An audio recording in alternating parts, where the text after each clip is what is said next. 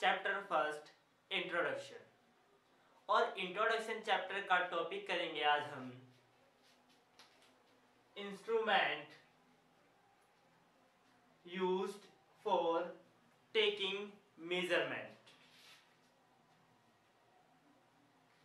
यानी कि आज हम जानेंगे कि जब हम सर्वेइंग के वक्त मेजरमेंट करते हैं तो उस वक्त हम किस किस तरह के इंस्ट्रूमेंट यूज करते हैं। ठीक है, तो हम चलते हैं आगे। टॉपिक पढ़ने से पहले मैं आपको कुछ कहना चाहूँगा। जैसे आपको पता है कि किसी मनुष्य को जीवन या जीवित रहने के लिए सांस की आवश्यकता होती है, उसी तरह सर्वेइंग में भी इंस्ट्रूमेंट की उतनी ही जरूरत होती है।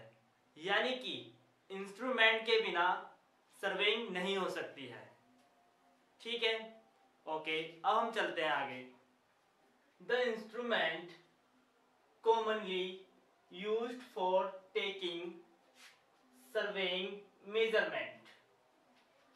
ये कहता है कि जो इंस्ट्रूमेंट है उसका हम कॉमनली प्रयोग करते हैं मेजरमेंट लेने के लिए, टेकिंग सर्वेइंग मेजरमेंट।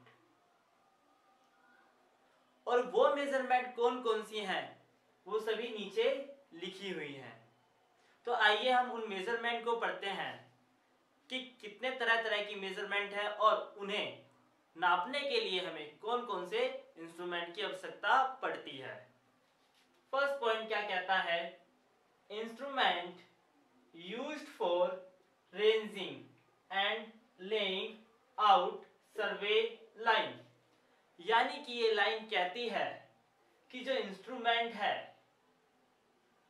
उसका हम प्रयोग करते हैं रेंजिंग के लिए,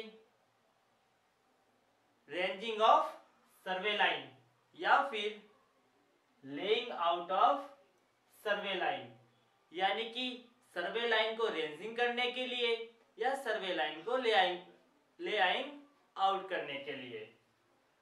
तो हमें अब ये देखना है कि जब हम रेंजिंग कर रहे हैं सर्वे लाइन की या फिर लेइंग आउट कर रहे हैं सर्वे लाइन का, तो उसके अंदर इंस्ट्रूमेंट कौन सा यूज होगा। तो उसके अंदर इंस्ट्रूमेंट यूज होता है ranging road, line ranger, cross staff, optical square. यानी कि ये वो इंस्ट्रूमेंट हैं जिनकी मदद से हम रेंजिंग कर सकते हैं सर्वेइंग लाइन की और लेइंग आउट कर सकते हैं सर्वेइंग लाइन को। नेक्स्ट पॉइंट है हमारा second, instrument used for direct measurement of length. यानी कि वो इंस्ट्रूमेंट जिनका हम प्रयोग करते हैं डायरेक्ट मेजरमेंट लेंथ, यानी कि डायरेक्ट लेंथ निकालने के लिए। अगर हमें डायरेक्ट लेंथ निकालनी हो तो हम किस इंस्ट्रूमेंट का प्रयोग करते हैं? तो वो इंस्ट्रूमेंट है हमारा चेन, टेप और स्टील बैंड।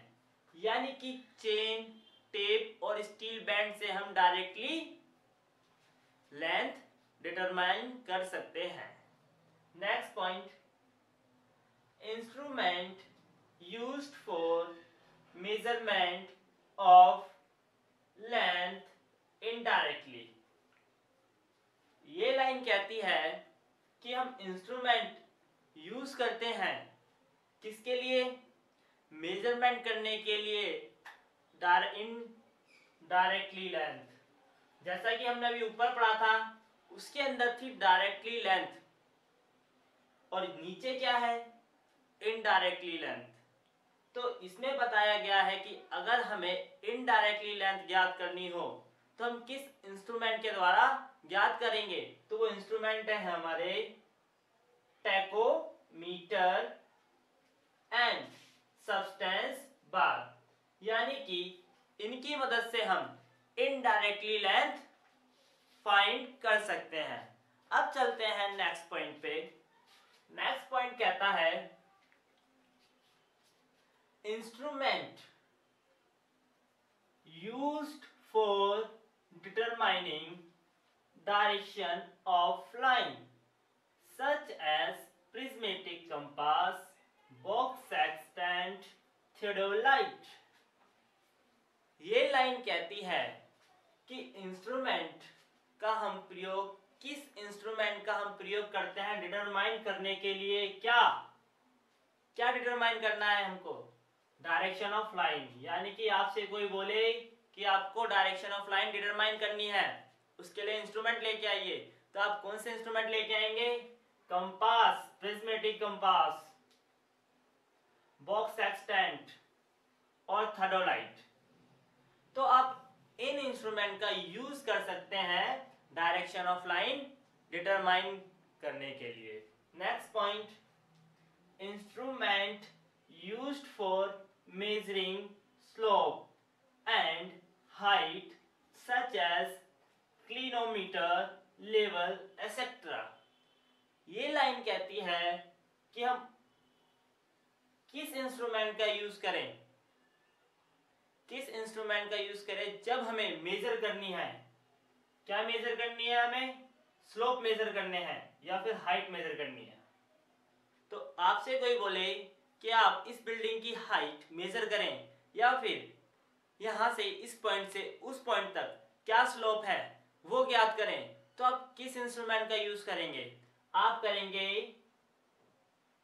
क्लिनोमीटर का एंड लेवल का। ठीक है। नेक्स्ट पॉइंट क्या है? नेक्स्ट पॉइंट कहता है instrument used for surveying and plotting सिमुलेटेनियसली such as plane table. ये कहता है वो इंस्ट्रूमेंट जिसका हम प्रयोग करते हैं सर्वेइंग के अंदर प्लॉटिंग के लिए। यानी कि हम जब सर्वे कर रहे हैं किसी भी हिली एरिया का, तो उसको हम ड्रॉ करते हैं, प्लॉट करते हैं पेपर पे। तो प्लॉट करते हैं उस समय किस डिवाइस का यूज करेंगे हम? तो वो होगी हमारी प्लेन टेबल। ओके, अब चलते हैं हम नेक्स्ट पॉइंट पे। 7, instrument used for surveying bye photographic mean such as photo थर्डोलाइट। तो ये लाइन बोलती है वो इंस्ट्रूमेंट जिसका हम प्रयोग करते हैं फोटोग्राफिक सर्वेइंग के लिए। तो उसके अंदर कौन सा इंस्ट्रूमेंट यूज होता है? तो उसके अंदर यूज होता है फोटो थर्डोलाइट। तो हमने ये पढ़ा कि कौन कौन से इंस्ट्रूमेंट क्या क्या मेजर करने के लिए प्रयोग में आते हैं, और हमें यही सारे इंस्ट्रूमेंट याद रखने हैं कि ये इंस्ट्रूमेंट कैसे दिखते हैं, ये इंस्ट्रूमेंट काम क्या करते हैं, और इन्हीं इंस्ट्रूमेंटों के आधार पे हम आगे सर्वेइंग करेंगे। Thanks for watching this video and don't forget like, share and subscribe.